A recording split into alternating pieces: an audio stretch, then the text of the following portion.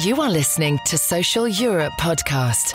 We discuss cutting-edge thinking on politics, economy, and employment and labour with some of the most thought-provoking people around, including Nobel Prize winners and other internationally acclaimed experts.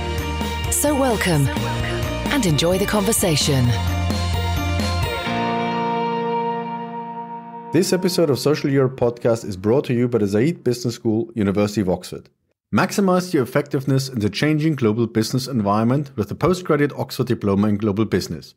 Taught in 4 short modules over a year, the program is designed to accelerate your career and increase your impact while minimizing the disruption to your work and family life. Learn alongside senior executives from around the world and develop a lifelong network. Visit the Oxford Diploma in Global Business website to find out more. Hello everybody and welcome to Social Europe podcast. My name is Henning, Meyer, Editor-in-Chief of Social Europe. Today I'm in conversation with Gabriel Zucman, who is an Associate Professor of Economics as well as Director of the Stone Center on Wealth and Income Inequality at the University of California at Berkeley. We're in conversation about Gabriel's most recent book, The Triumph of Injustice. As always, I hope you enjoy the conversation. Okay, Gabriel Zucman, thank you very much indeed for taking the time to talk to me about the topic of your most recent book. And in order to get us going in the conversation, what is your assessment? What would you say is the situation currently in Western economies when it comes to the distribution of wealth and income? There's a discontent in many parts of the Western world with the rise of inequality, which is happening in most developed countries, although at different speed. But just to fix ideas, in 1980, the top 1% income share was 10% in the US and in Western Europe. Today, it's 20% in the US, 12% in Western Europe. So inequality has increased in both cases. It has increased more in the US than in Europe, but everywhere we see that more and more people have a feeling that the modern economic system properly for the working class and broad swath of the middle class. Okay, and beyond the questions that we're going to talk about in a minute, what do you think are the key drivers of this drive towards higher inequality across the West? There are two theses. There's one view which says, this is due to globalization and technological change, which has made workers less productive. And there's another view which says that this is mostly due to policies and changes in public policies. And I think the fact that inequality has increased everywhere, but quite differently, especially has increased much more in the US, is more consistent with the view that the main driver is policy changes. These changes have been particularly extreme in the US. Think about financial deregulation. Think about the collapse in the minimum wage, the decline in the power of unions, the huge changes in taxation, in tax progressivity. The US used to have the most progressive tax system in the world. It has changed in the post-World War II decades. It has changed dramatically since the 1980s. Some of these changes have also happened in Europe, but to a slightly less extreme degree, hence the difference in the rise of inequality. So policies are the key driver. So, because if the first thesis was true, you would expect the application of technology is very similar across the board, but the results are very different. Yeah, of course, yes. If technology and globalization in itself, international trade was the key driver, we should see inequality increase pretty much everywhere at the same pace. In Europe, people have computers as well, and just like in the US, and they trade a lot with emerging economies, with China, even more actually than the US. But we don't see this inequality rising exactly the same way everywhere. And what kind of role do you think do the different political economies rather than the policies play? The institutional setup, how the economies are constituted?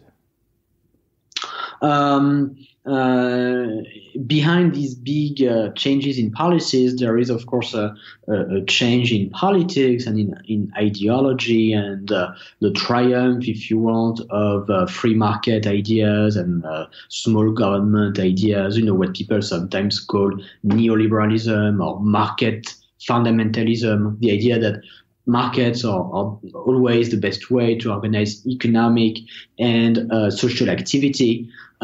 These ideas have been very powerful for many years, for many decades. At the same time, we see today that the neoliberal model has clear limits. The rising inequality is one. The problem with global warming is the other one. Environmental degradation, and so there is a demand for an alternative model.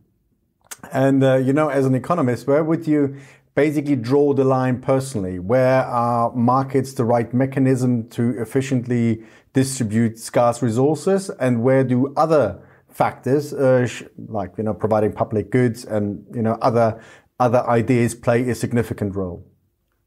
I don't know. I think it's not for economists to say. It's for the public to decide about what should be provided by governments, by the community, rather than by the market.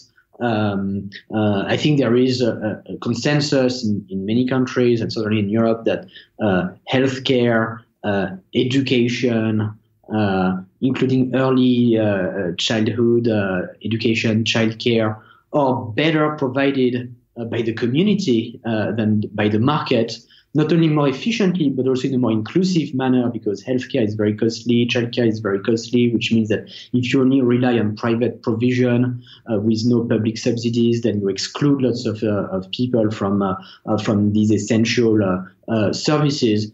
But fundamentally, I think it's for people to decide through democratic deliberation and the vote. It's not for economists to say this should be provided by the market, this should be provided by the government. This is a key political question. Where the frontier should be put, and so nobody has the truth, the definitive answer to that question, which can only be obtained through the broadest democratic discussion. So it's basically about an estimation of the upsides and the downsides, and then it's a political deliberation and the outcome of a political system with democratic legitimacy that basically needs to draw the line. Exactly. And the same thing for taxation. It's not for economists to say the top tax rate for the wealthiest individuals should be X or Y, or the level of the tax to GDP ratio should be 30% or 50% or 70%. Not at all. Again, it has to be the outcome of a democratic debate and debates in parliament and the broadest public discussion and confrontation of ideas possible. But as you know, quite a few economists actually do that and say, for instance, debt to GDP ratio of 90%, that's where the dynamics change and these sort of things. So you don't see any sort of iron laws that, where empiric evidence really points to different dynamics and that it should be then taken into consideration, but it's purely political decision. I think, no public policy question can be conclusively settled by economic research or research in the social sciences. The facts that we establish, the theories that we construct are all provisory and imperfect, and there's never the truth. Nobody has the truth on these important questions, but we contribute collectively to a more informed debate, or we can contribute, and so that's why it's perfectly legitimate for economists to intervene in the public debate, to talk about new ideas, sometimes to defend new ideas, but none of them can pretend to have a definitive answer, because none of them has a definitive answer. Yeah, and often, as you mentioned, but quite a few economists often do not. Is there a lot of other contributing factors that are part of the political decision-making process that need to be taken into account that are not involved in any sort of academic research, but it's in economics or in other social sciences? Yeah, no, economics in itself cannot provide the answers. Yes, but I think we economists can be useful in several ways. So, for instance, one is contributing to a more informed democratic debate by providing facts about, for instance, how inequality has evolved, who pays what in taxes, how progressive the tax system really is. When it comes to taxes, another way that we can be useful is by being a bit like plumbers. So, Esther Duflo has this famous article, The Economist as a Plumber. And I think it's a metaphor that works really well for taxation. If there is a popular democratic demand for a more progressive tax system, we economists who work on taxation, we can help design taxes that will work, that will address this demand for redistribution. We can help explain how it's possible to tax better multinational companies, to tax very wealthy individuals in a globalized world, how it's possible to reconcile globalization with progressive taxation. So not to substitute, ourselves to the public debate, but if there is this democratic will, we can, help the world and the public policies work a bit better. Yeah, well, that's an interesting point. It's not basically deducting the policies from economic research, but actually putting economic research at the help as a helping tool for public policy decisions that are informed by a variety of influences. Absolutely. Okay, great. And talking about the way how this could work, let's get to the topic of your most recent book.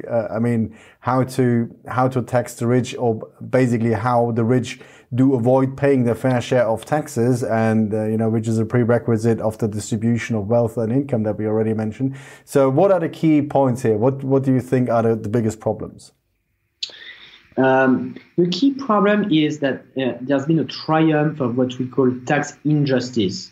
So what is tax injustice? It's a process through which the big winners from globalization, multinational companies and their shareholders have seen their taxes fall, while at the same time the economic actors who've not benefited a lot from globalization, like small businesses or retirees or low-wage workers, have seen their taxes increase. And to put it differently, it's the combination of two phenomena. One is the rise of inequality on one hand. The other is the decline of tax progressivity on the other hand. What's behind the decline in tax progressivity? Some of this is due to ideological change, so to the triumph of the idea that by taxing the wealthy less, you would have growth trickling down to the rest of the population. But that's not fundamental in my view. What's more fundamental is that policymakers from both left and right have become convinced, often sincerely, that in a globalized world you can't tax the more mobile tax bases, like these big multinational firms or these very wealthy individuals. If you do so, they will move abroad, they will shift profits to tax havens, they will expatriate, they will hide assets, they will conceal wealth, they will use this tax optimization industry that has developed. And we wrote this book, The Triumph of Injustice, to explain why this view not only is dangerous, but also is wrong. It's dangerous because globalization is unlikely to be a sustainable process if it means ever lower taxes for its main winners and higher taxes for those who don't benefit a lot from it. It's not sustainable politically or economically. But more importantly, it's wrong because there are concrete ways to reconcile globalization and progressive taxation. And so in the book, we make concrete proposals for collecting, for instance, what we call the tax deficit of multinational companies, for taxing people with a lot of wealth who today have a low effective tax rate by reinventing wealth taxation for the 21st century. So it's a message of hope. We can, if we choose so, to have progressive tax system, potentially high capital taxation, even in the era of globalization. And before we come to the actual policy proposal, so the overall evidence then really seems to be that the tax quota has remained largely constant, but the tax burden has shifted from the winners who are basically claim we are mobile. If you tax us as you used to, we'll just go away, to immobile subjects. Two illustrations. One is the US, and the other is going to be more about Europe. If you look at the US, today when you take into account all taxes at all levels of government, each group of the population, the working class, the middle class, the upper middle class, pays around 28% of its income in taxes, with one and only one exception, which is billionaires, who in 2018 have paid only 23% of their income in taxes. So to put it differently, the US tax system is like a giant flat tax that becomes regressive at the very top end, with billionaires paying less as a fraction of their income than their secretaries, basically. In Europe, there is pretty much the same phenomenon. So, for instance, in a country like France, it's also the case that the tax system becomes regressive at the top, that effective tax rates decline below the average effective tax rate when you enter the top 0.1%. The only difference is just that the tax take is higher. So, in the US, it's 28% for most of the population, then falling to 23%. In a country like France, it would be 20 points more, 48% falling to 43%. But the same process is true in France, and in many ways, the underlying forces that have led to this regressive tax system are even stronger in the European Union, where you have tax competition that's very severe, with a number of tax havens within the EU offering very low tax rates, competing with other countries, where you've seen a number of countries offering special tax regimes for mobile tax bases, like, for instance, researchers or high-wage earners in Denmark can get lower tax rates, or the wealthy can get lower tax rates in Greece, or Italy and Portugal now have special tax regime for to attract retirees. And so these forces of tax competition have been very, very strong. The forces of tax evasion as well, with for a very long time massive concealment of wealth in tax havens like Switzerland, like Luxembourg, and so on. So that's the driving force behind the decline in tax progressivity. And one thing that always strikes me, I mean, of course, there is a competition in terms of the headline, for instance, corporate tax rate, but barely any company pays the headline tax anyway. So, isn't it just isn't it sometimes smoke and mirrors that you basically have a political haggle over the actual tax rate, but you should actually think about the rate that is actually being paid. Yeah, you're right that even in a tax haven like Ireland that has a low statutory tax rate of 12.5%, the effective tax rate, at least for foreign multinationals, is much lower than that. It's around 5%. And there's a lot of opacity about the tax rates that this and that company get with special tax deals that were granted to specific firms that's being investigated by the European Union, the EU Commission. Yes, there is this problem, and there is a feeling of hopelessness in the EU because for tax matters, the rule in the EU is the rule of unanimity. So there's no tax harmonization, no common tax policy that's possible unless the 27 member states agree on that common tax policy, which in practice is equivalent to saying that there will never be any tax policy, because some countries benefit a lot from the status quo and from the current race to the bottom. That's why one idea that we push in the book is the somewhat paradoxical idea that in practice the way to reach an agreement, to reach an international agreement or EU-wide coordination is by having countries, at least initially, taking unilateral action.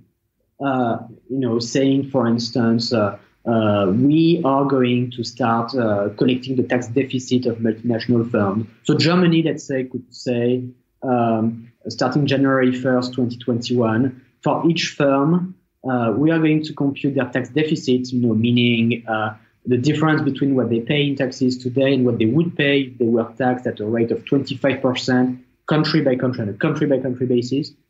And then we, Germany, are going to collect part of that tax deficit for a firm that makes 20% of its global sales in Germany. Germany could say we're going to collect 20% of the tax deficit. And if a country like Germany or a small coalition of countries like Germany and France, France and Belgium, start doing this and demonstrate that in practice it's possible to better tax, to tax more the big multinational firms that don't pay a lot in taxes today, then very quickly, I think you will see other countries doing the same, saying, look, there's money on the table. There is a tax deficit. There are some countries that choose not to collect taxes, but we can collect the taxes that they choose not to collect. We can act as tax collectors of last resort. And so you see how very quickly you can get a form of tax harmonization where all countries, in fact, collect the tax deficit. And in effect, the tax rate becomes 25% pretty much everywhere, because in a world where countries collect the tax, some countries play the role of tax collector of last resort, there wouldn't be any incentive anymore for firms to book earnings in tax havens, because low tax rates in Ireland will be offset by higher tax rates in Germany or in France, higher tax payments in those countries. And so there wouldn't be any incentive anymore for tax havens to offer a low tax rate in the first place. And so you would see Ireland, Bermuda increase their tax rate. And so we would move from the current race to the bottom to a race to the top. And it can happen relatively quickly, I think, once at least one or two countries, show the way and take unilateral action and pave the way for this kind of shift in global behavior. I mean, some of this effective minimum taxation is being trialed or being pushed in the OECD framework, and I think the US has something similar to it, like an effective minimum tax. I mean, I know the reservations, for instance, in Germany, often in policy circles, is that if you have a trade surplus, and the others adopt it, you think you might lose more than you actually win by doing that. So that's why the German policy discussion is around creating something like this, especially in the OECD framework, and if not in the OECD framework, at least within the European Union as such. So, but how do you evaluate these recent attempts to establish something like this? I think that the recent attempt, the current discussion at the OECD about minimum taxation is clearly going in the right direction. For a long time, the OECD was only talking about the definition of the tax base. But look, if you have a perfectly defined tax base and then you apply a rate of 5%, 2%, and 0% eventually, it's a big waste of time. So it's good to finally talk about minimum taxation. Of course, the question is about what's going to be the minimum tax rate. If it's just to pick the lowest tax rate among G20 countries, you've not really made any progress. If the minimum tax rate becomes something like 20-25%, then you really change things. So a lot will depend on what's the tax rate that's agreed upon. And I want to stress that the system that we describe in the book, collecting the tax deficit of multinational companies, by construction, if Germany did it, it would gain tax revenue. So the idea is to let countries do what they do today, change nothing, let them have their corporate tax rate and the current system. And simply speaking, if some companies have a tax deficit that is, at least in some countries, they pay less than 25% effective tax rate, there must be at least one country that steps in and says, we're going to collect part of that tax deficit. So by construction, any country that does that is going to only increase its tax collection. For the companies that are already paying 25% or more country by country, they have no tax deficit. For them, nothing changes. It's only for the corporations that have a less than 25% country by country tax rate that their taxes will increase. And so it can be, it is just it would increase, tax collection in any country. And one of the problems that I hear in these discussions is that this would reverse or flip the system, because it's no longer you tax at the place of production, but effectively tax at the place of sale. So is that one of the difficulties of implementing this? No, I think again, it's the idea is just to say any country should do whatever, as it does today, or whatever it wants to do. And for some countries, it makes sense to, have taxes based on the location of production and let them do whatever they want. But in the current system, there's no guardrail, which means that if a company has been able to shift profits to tax havens and to book billions in zero tax places, like Google, for instance, in 2018 has made $20 billion in revenue in Bermuda. So there is a tax deficit. There's no guardrail today, which means that no country taxes these profits in Bermuda. And the only idea that we're putting forward, in the book, it's a new idea, but it's a simple idea. It's just to say some countries have to step in and to say, look, it's the right of Bermuda to choose a 0% tax rate. It's the right of Ireland to choose 12.5% or in practice 5%. But we, Germany or France or Belgium, we consider that the normal rate is 25%. And if you want to have access to our market, and you have a tax deficit relative to this norm of 25%, you will have to pay an extra tax in Germany, in France, or in Belgium. And you mentioned that this is a nice way to avoid the collective action problem that is usually, a problem in these sort of issues. But at the same time, obviously, the more countries would adopt such a policy at the same time, the more effective it would be. So do you see any chance, say, that at least some of the leading European countries could come together? I'm very optimistic because once one country does that and demonstrates that it's been able to increase its tax collection by collecting part of the tax deficit of Google or Apple or big French multinationals or whatever, then other countries will say, "Oh, that's incredible! There's money on the table here to grab, and France is grabbing part of it, but why don't we do it as well?" And you'll see a process starting like that, where all countries start collecting part of the tax deficit, until there's no tax deficit anymore, and all corporations pay at least 25% country by country. And there you go. You harmonized corporate tax rates. And what would you do in terms of this is basically how you could tax corporations, but what about the wealthy individuals? The wealthy individuals is a problem that also has a solution. So in the debate about wealth taxation in Europe, one recurring idea is the idea that it's impossible to tax the super rich because if we do it on our own, then they will expatriate, they will move to Switzerland or to low tax places that don't have a wealth tax. And the answer is pretty simple. The answer is to say countries should tax expatriates for at least a few years. So the idea is, let's say you've made a huge fortune in Germany, you've become a billionaire. It's good for you, it's great, but you become a billionaire in part thanks to German infrastructure and German workers who've been trained by German teachers. And all German taxpayers have helped pay for these things, for their taxes. And so there's no natural right to expatriate, to move to a tax haven once you've become a billionaire and immediately stop paying anything to Germany. It doesn't make sense. The US is the polar case. In the US, if you're a US national, US citizen, you have to pay taxes no matter where you live. So taxes follow you for the rest of your life. Maybe it's too extreme, but the polar opposite, which is what European countries are doing today, which is as soon as you move, on January 1st of the next year, you don't have to pay anything anymore to your home country, is too extreme as well. And so the solution that I defend is to reach a kind of middle ground that says, if you've been a tax resident, let's say in Germany for 20 years or 30 years, and you move abroad, you still have to pay taxes in Germany for maybe 5, 10 years, depending on the number of years that you've been a tax resident in Germany, maybe. And so like that, you can reduce dramatically the problem of tax competition between countries and the risk of expatriation. And how would you deal with the sort of the potential double taxation? Say, if you then move to Switzerland and they tax you credits, it's a good question. So what Germany would say is you still have to pay taxes in Germany with credits given for foreign taxes. So if you move to a country that also has a wealth tax, which is the same as the German wealth tax, you wouldn't have anything to pay in Germany. It's just like it works in the US right now. If you are a US citizen, you move to France, you have to pay taxes in France. There's basically no expense in the US.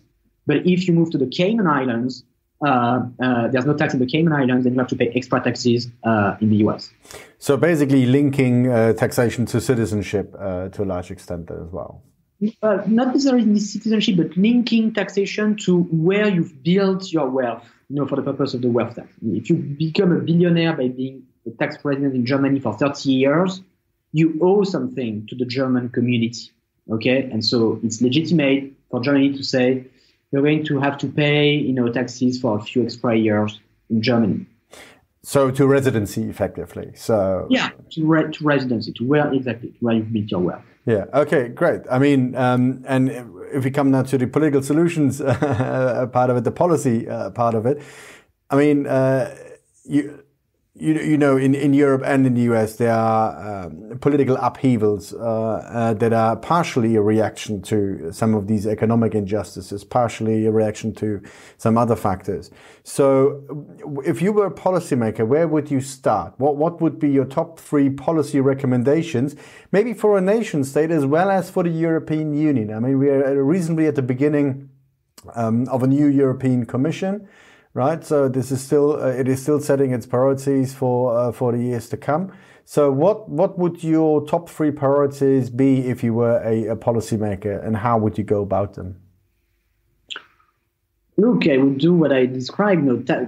Taxing multinationals, collecting the tax deficit of multinationals is one. So, to demonstrate very clearly that it's possible to reconcile globalization and capital taxation, and to make the big winners from globalization contribute more, which I think would help reconcile the working class, the middle class with globalization and with European integration, showing, look, we can tax these big winners, which means that we can also cut taxes for, the working class, the middle class, because in the European Union, in many countries, the tax to GDP ratio is already pretty high. So the point is not to increase, necessarily tax collection. The US is different, but in many European countries, you can imagine just to collect more taxes on some actors, to cut taxes on the rest of the population.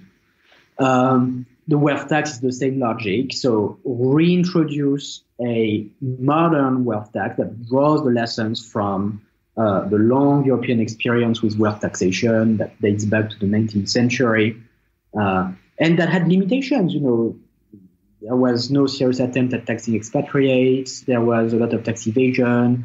The wealth taxes were archaic with no pre-populated wealth tax return. So people just had to self-declare their wealth with lots of lobbying to introduce exemptions and deductions over time. So I would recreate a wealth tax that draws the lessons from all of this, which means maybe starting a bit higher in the wealth distribution. The European wealth taxes started around $1 million.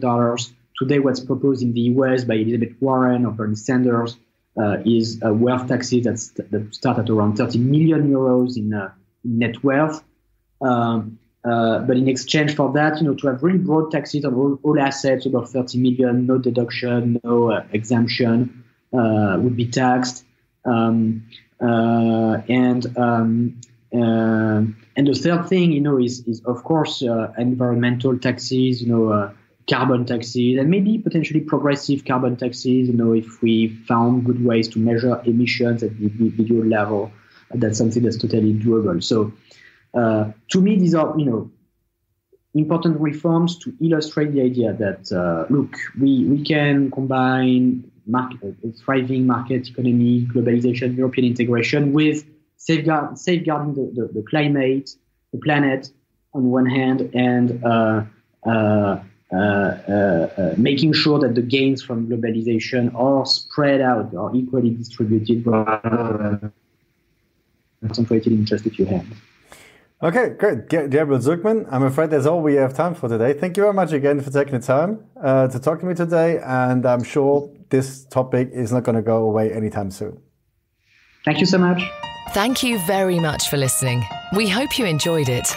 Make sure you don't miss future episodes by subscribing to Social Europe Podcast. You can also read our articles on www.socialeurope.eu and follow us on Facebook and on Twitter @Social Europe. Until next time.